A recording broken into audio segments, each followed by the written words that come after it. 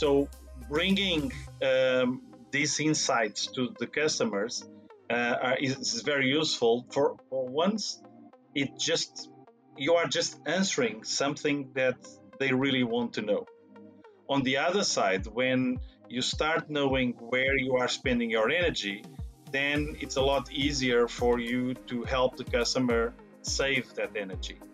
And at the same time, you can also help the customer finding what is the optimal energy tariff and what is the optimal contracted power levels, which is something that only occurs on some countries.